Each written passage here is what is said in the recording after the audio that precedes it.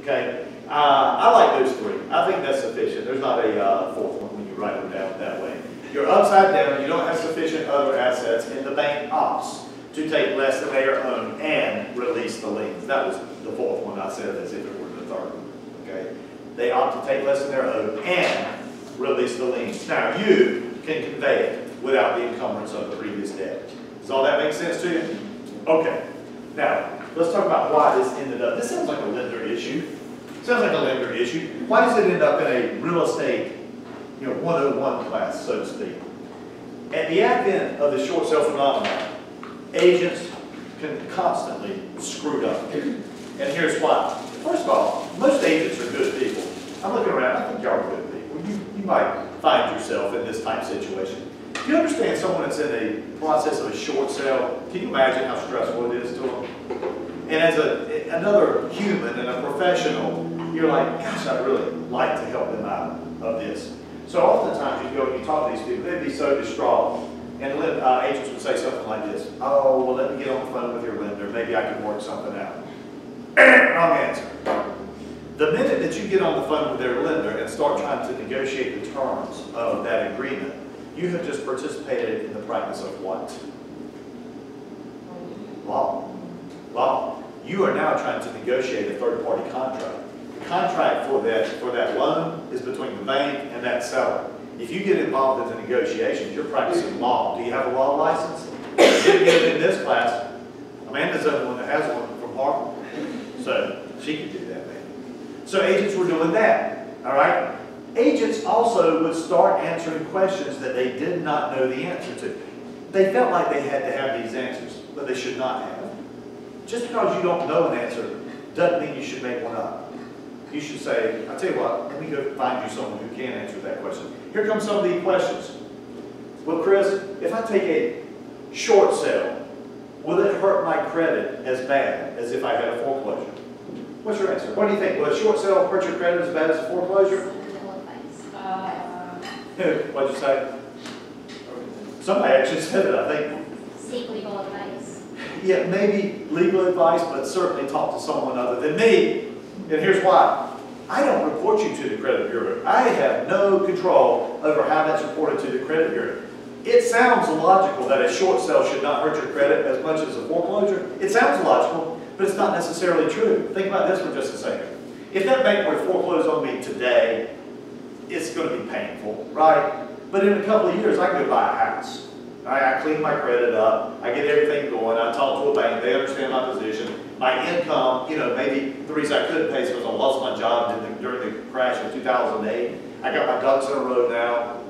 I go 2 or 3 years, I could probably buy another house. Think about a short sale.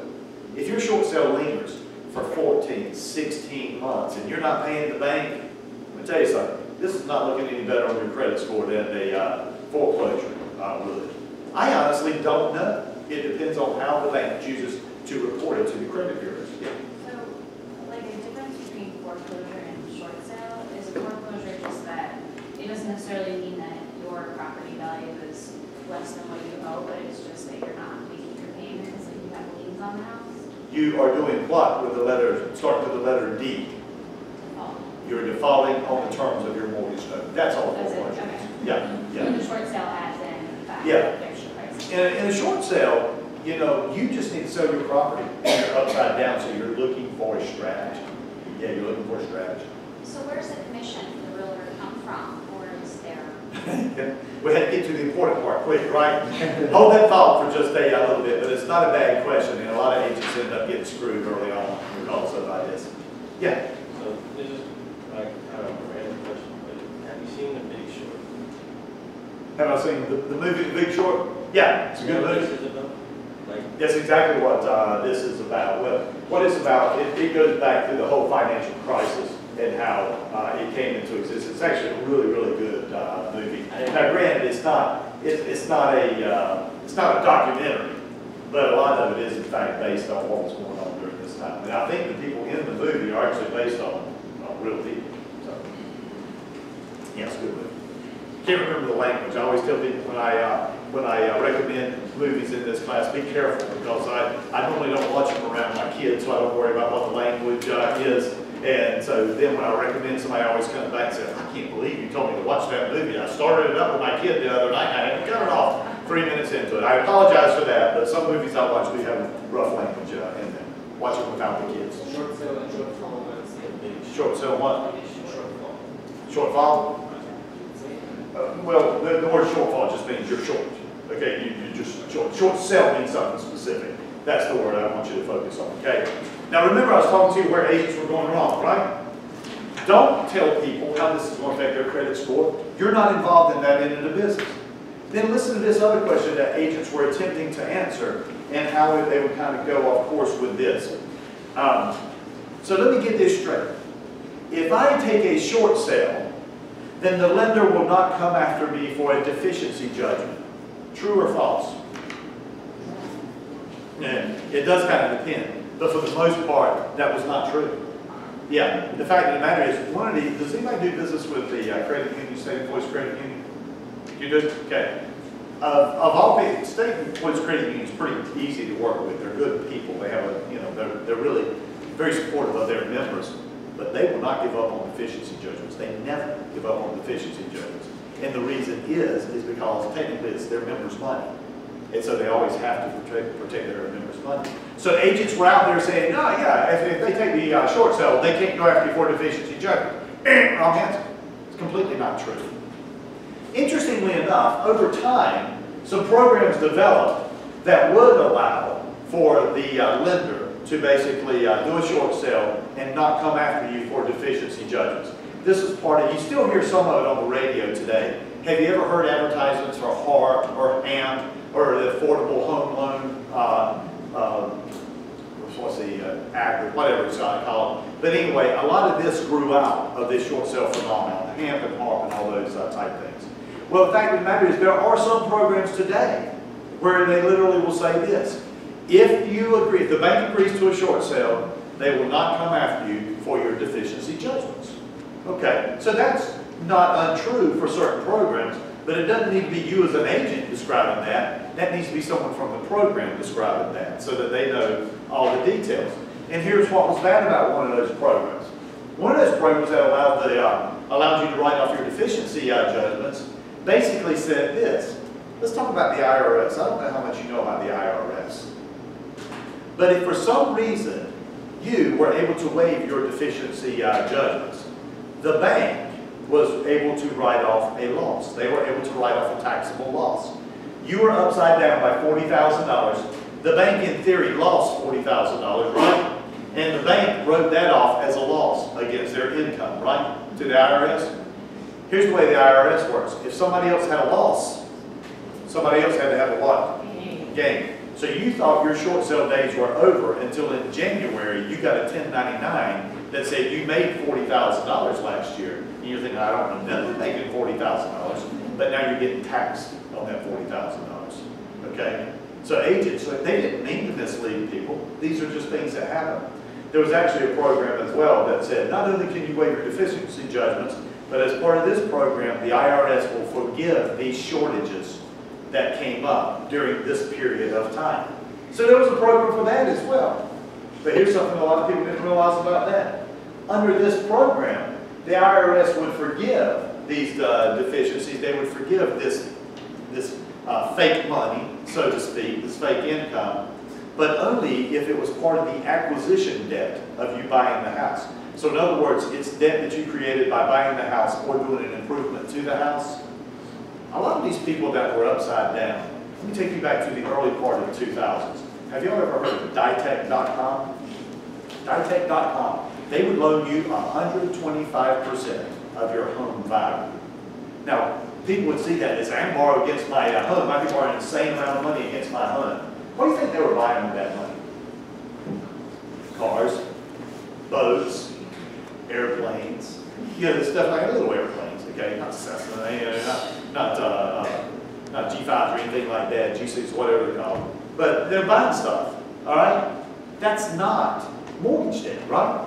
That's something that they created because they wanted toys. I can tell you, the IRS is never going to forgive that. What's my point? I don't need you writing any of that stuff down. Here's what my point is. Agents were giving bad advice.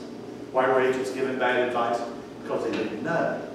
And in an effort to help, rather than go out and put the borrowers with someone who did know, they started trying to answer questions that they did not have the education to. Matter of fact, I actually sat in a class one day, and I heard someone talking who did know.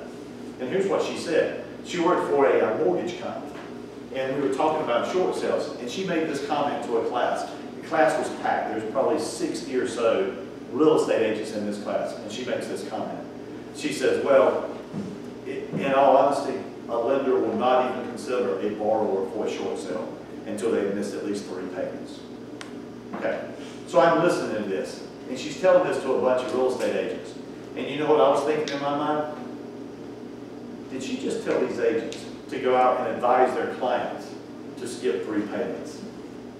You want a short sale, you're upside down? As long as you're making your payment every month, you're never going to get it. Right? Why would a bank relieve you of your debt if you're able to pay that debt? Did she just tell you to go out and advise your client to skip 3 payments? Because now you are going to be guilty of mortgage fraud. Yeah, that's what I was wondering between foreclosure and short sale. It's like, Yeah. why even, I guess, sell the house then? Well, what happened was, because there were so many people that ended up in this situation, do you realize in places like California and Nevada, that at one point after 2008, almost 70% of the houses that were being sold were underwater. And I'm not talking about a little bit underwater, I'm talking about way underwater. When their markets crashed, they crashed hard. And so all these people are holding way more debt than what they owed. And so the banks couldn't foreclose on everybody. They were trying to find the most efficient way to work themselves through this problem. Do you have a definition of short sale? Okay, that was important. Let me put this on the table and tell you this is important. A short sale is always a material fact. Again, things that are important for an agent to know. If you know your seller is involved in a short sale, it's always a material fact. Can you tell me why?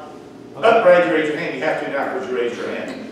Why is it a material fact that the buyer would need to know? Well, because it might take a long time to close. Bingo. And it's also going to be dependent upon whose approval. Now listen, in a short sale, the contract is still between the buyer and the seller. But that lender has a big trump card out there, don't they? The lender doesn't have to take less than what they're owed. They may choose not to. Okay? So not only might it take a long period of time, the lender may never approve the short sale. So Brad, how much money are you going to spend buyer until you know that you have lien holder approval? In other words, how much money are you going to spend on doing your diligence until you have lien holder approval? I'm not spending any until I know that the lender is going to approve it. I'm sorry, what was your original question going to be? I was just going to ask why there's a North Carolina flag next to the material fact. Oh, because when we talk about material facts, we talk about it from the standpoint of our commission. Our commission says that a short sale is always a material fact. I expect it's probably similar in other states, but when we talk about materiality, we're talking about what our commission says is material. Okay? As long as we're on that note, let me ask you this. How about foreclosures?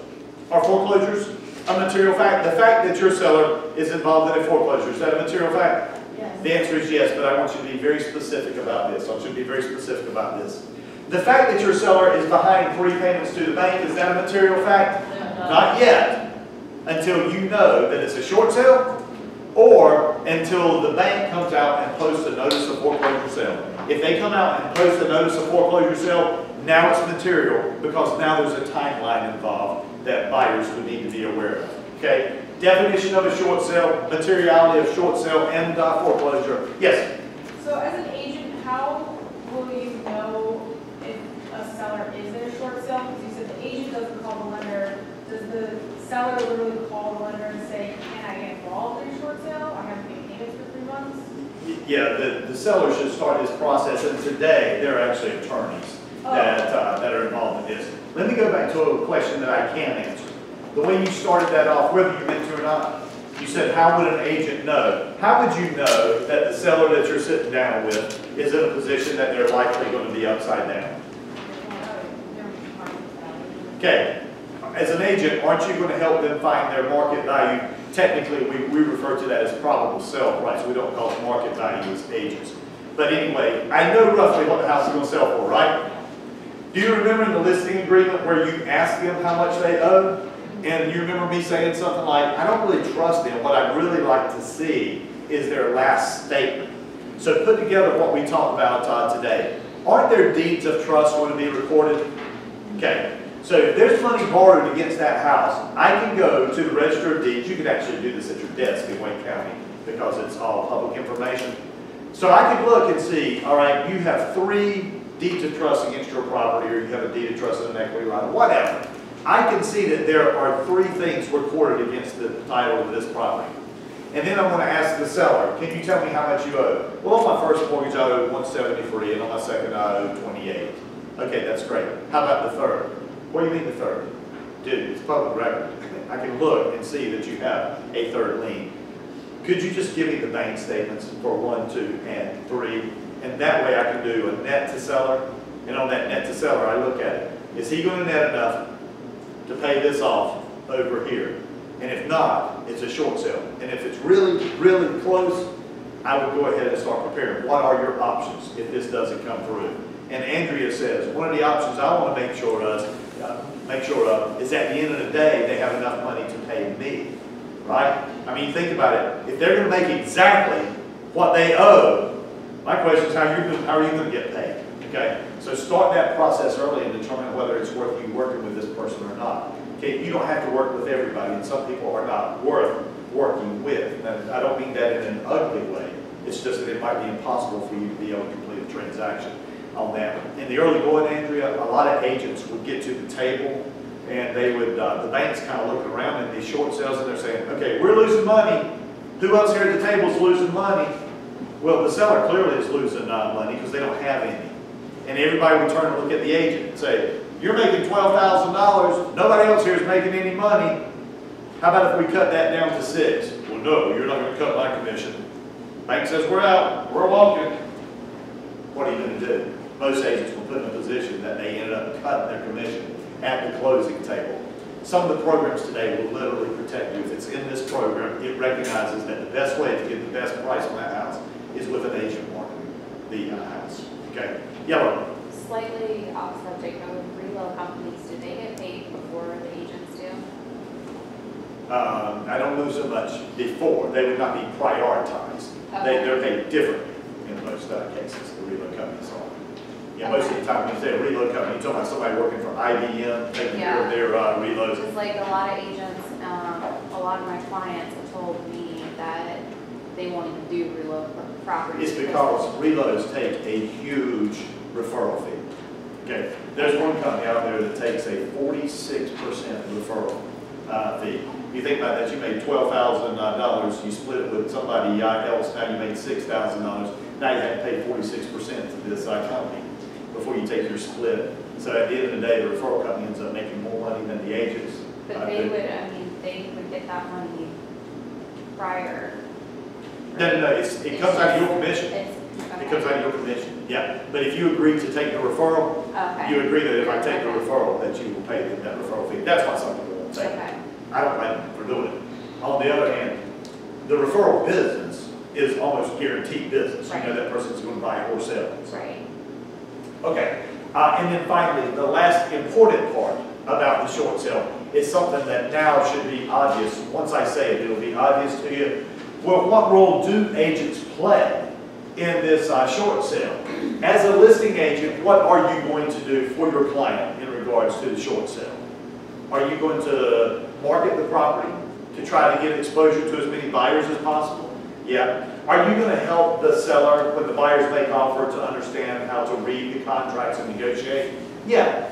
If this sounds familiar to you, agents do the same thing in a short sale that they do in every sale. They try to expose the property to as many potential buyers as possible. Today, there are likely going to be attorneys, lenders, and maybe even accountants involved in advising the buyers, the sellers on this, okay? Don't play some part that you are not qualified to play in a Would short you sale. list that in MLS, that it's a short sale? Absolutely. Okay. Absolutely. Remember, it's a material fact. Right. Okay? And when we put it in MLS, there's actually a category for short sales. Okay. So we're not trying to keep it secret at all. Okay. It is what it is. And don't assume the buyer just because it's a short sale, you're getting a great deal. Right. Yeah, a lot of these things, they're short sales, but to be honest with you, when the market recentered, what you're paying for at short sale might be the retail price. You have to determine whether it's worth it on that. How about repair negotiations under a short sale? What do you think they're going to look like?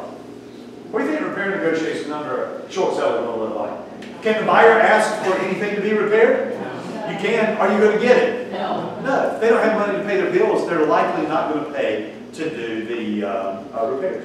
Okay, so there's some things that become kind of obvious as you get deeply into these.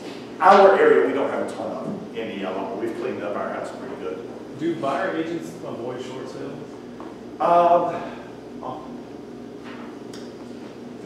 not without the buyer's permission, but certainly if I'm talking to my buyer, I would say there's 3 houses out there we could look at, and unless the short sale is a substantial deal, be aware, timing, we have to have lien holder approval, et cetera, et cetera.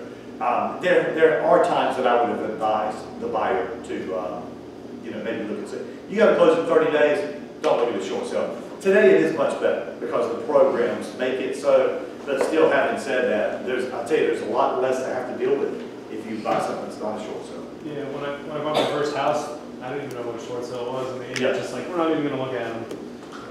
They shouldn't make the decision for you, but having said that, I think given the information, you probably would have said the same thing. Right. Yeah. So, if you're deciding to do a short sale, you don't already have the permission from the bank.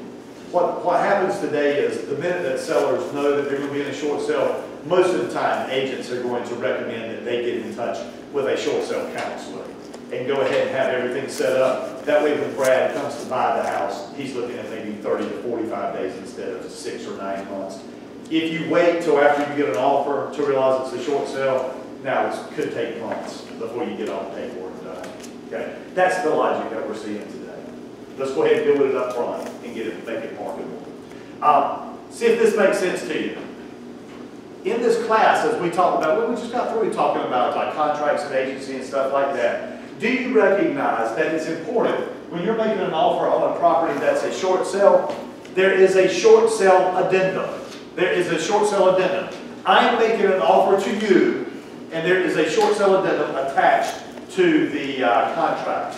I would love it if you could lodge it as to what is in that short sale contract. I'll give you a little bit of guidance, but let's see if you can figure it out. What are the protections for the buyer? A buyer is making an offer on a property that is a short sale. The buyer doesn't even know he's going to get that house. Give me a couple of protections you think the buyer should have when they're making an offer on a short sale. Who wants to do it? Go, Jen. You should be able to get earnest money and due diligence or like do false through money that you Okay. investigating. I don't know which way I want to go with that because you're kind of right in the middle of the 2 biggies that I wanted to talk about. In the short sale addendum, would it surprise you to know that putting up due diligence and earnest money is actually predicated on lien holder approval? You don't even have to put the money up until we have lien holder approval. Okay? And then the other way that you kind of split that difference was, what right, and remember the buyer doesn't know if he's going to get this house or not until the lien holder has approved. So what right do you think the buyer has during the term of the short sale period? They can literally walk away during that period of time. And that's why I suggested to you just a moment ago, I'm not putting up a whole lot of money on this house until I have lien holder approval. And up until that time, the buyer could freely walk away. Okay? Does that make sense that those would be the 2 biggies in the short sale addendum for the buyer? The one for the seller is a little more difficult. Go ahead, John. I was just wondering if you could walk through how a short sale would work in terms, is it after you're in contract with each other that Well, you would still, for our purposes, let's assume it's going to be like any other transaction, even though it's not in the field. Get training on this in the field. But as far as agents concerned, it's really a buyer negotiating with a seller. It's just that the seller has this major contingency, and he doesn't know whether he's going to get lien holder approval. In the field, get training on this and find out who your short sale consultants are. Probably a law firm that would be able to help walk you through this. Okay. What protection do you think the seller has? And listen, this is a little more difficult to spot. The protection of the seller in the short sale addendum. Okay? Think about this for just a moment. Do you remember provision 8 of the offer to purchase and contract? Anybody remember provision 8? You're not going to get it. You're not going to. Go ahead. What was it? Yeah. Good try. It's actually seller obligations. Seller obligations. And you remember when I talked about provision 8 in the contract, I talked about the fact that if the seller can't fulfill their obligations, they are in what word starting with the letter B? Breach. They're in breach, right? So think about this. If you're in a short sale, seller, if you're in a short sale contract, you don't know whether you can deliver title or not. Remember in provision 8 it said, I'm going to deliver fee simple marketable title under a general warranty deed. I don't even know if I can do that without lien holder approval. So basically, what the short sale addendum says that protects the seller is, hey buyer, look, I told you that this is a short sale. So if I never get lien holder approval, don't try to sue me for tying you up. And if you spend any money, you need to be advised, I'm not giving you that money back. And if you want to negotiate on repairs, be advised, I don't have much money. It doesn't say these things literally, but that's the theme of it. You understand, this is a short sale. Buyer, with that information, you do what you think is appropriate. Don't hold me in breach if I can't later deliver title. Does that make sense? The short sale addendum. Okay. With that, I think we are finished with the short sale addendum. Last chance for simple questions on short sale. Once they get lien holder approval, then do all the other things stay exactly, you have to put up money and. Yeah, after that, the buyer's bound. After lien holder approval, then at that point, if they haven't backed away, they're expected to close. Okay, put money up, close. Y'all feel okay about the short sale? Definition, agent's role, materiality. Sound good? Let's move on. I've already told you this, so if you don't mind, I'm going to go through it just very quickly. We talked about a promissory note, a promise to repay a debt. I want you to look at this list. If I were mean, I would say, memorize this list. I don't think you have to. Promissory note, your promise to repay a debt. See if it makes sense that you should have the terms. Don't you think in a promissory note that the terms should be spelled out? Here, I have some advice for you. If you owe someone money, don't sign a note that doesn't have the terms spelled out. Otherwise, you'll be paying on it forever. Okay? I'm paying you this amount at this interest and the payments are going to be done then. The terms are clearly going to be there.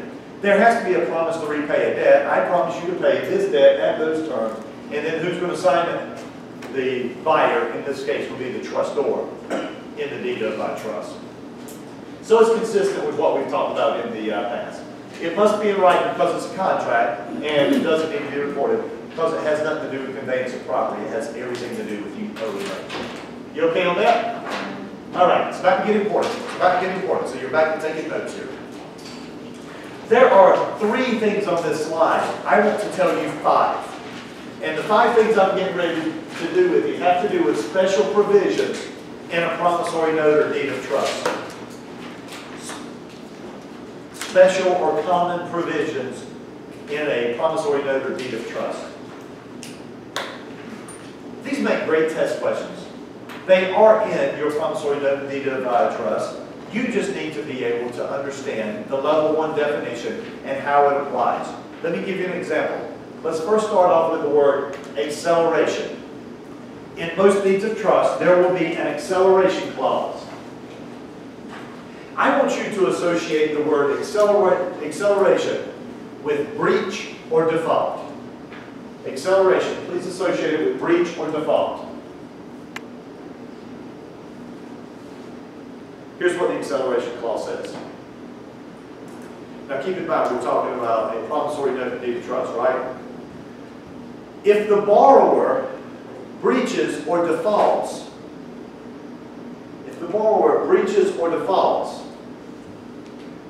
the lender has the right to call the whole note due. In the event of a breach or default, the lender has the right to call the whole note due. Whole, W-H-O-L-E, note, N-O-T-E, the whole note due.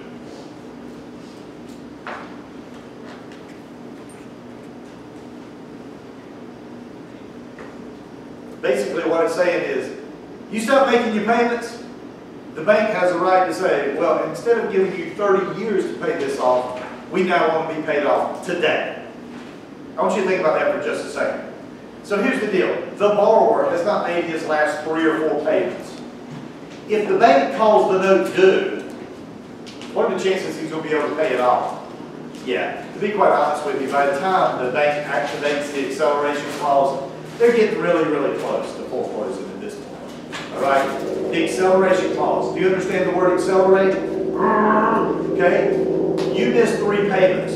You were going to have 30 years to pay us off. But now we're going to speed it up. You got to pay us off now. But it's your fault. You defaulted. Make sense? Acceleration, default. Questions or comments on that? Good? Next one, prepayment penalty clause. Now, I don't think you need to stay up late at night learning what a prepayment penalty clause is. Sounds to me like it's a clause that says if you prepay, there's going to be a what? Penalty. Okay, that's exactly what it says. Now, you might have a tougher time understanding why there would be a prepayment penalty clause. Sometimes when I teach this class, I teach the lecture first, and then I do the math. Sometimes I do the math first, and I teach the lecture. Let me give you an example since you haven't seen the math yet. On a $200,000 loan at 6% interest for 30 years, your monthly payment would be $1,200 a month, of which $1,000 would go towards interest. I want you to listen to that again. It's a $1,200 payment, of which $1,000 goes towards interest. Now, once you get that 15th or 20th year, you start paying more in principal than to interest. But in the early years of a loan, you are paying a ton of interest. Why might a lien holder not want to get paid off in the early years? They want that fat interest. You want to pay us off early in year 22? We care less. We're not making that much money off of you anyway. Okay? But in the early years, in some loans, they do not want to be paid off. Okay? Now, having said that, don't go running home and check your loan to find out if you have a prepayment penalty clause. Because prepayment penalty clauses are actually fairly rare. In North Carolina, if you get a loan on a North Carolina bank, if the loan is less than $150,000, it can't have one. It can't even have one. Okay? Loans are less than $150,000 drawn on a North Carolina bank. Listen to this. FHA and VA loans cannot have a prepayment penalty clause. It's not allowed. FHA and VA can't have a prepayment penalty clause. Listen to this. Most loans sold in the secondary market do not have a prepayment penalty clause.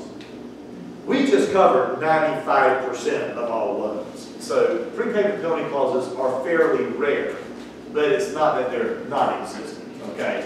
So this is really between the lender and the borrower. It's not so much something that an agent gets involved in.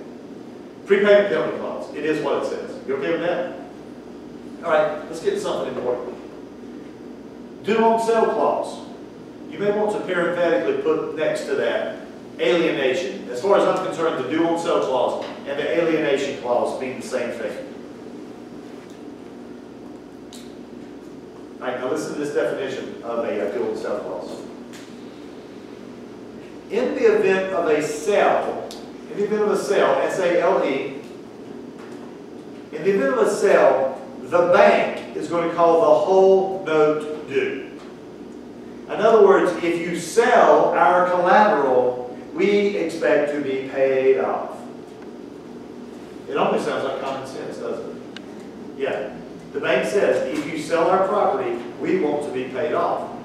You want to keep writing and you want to write this down.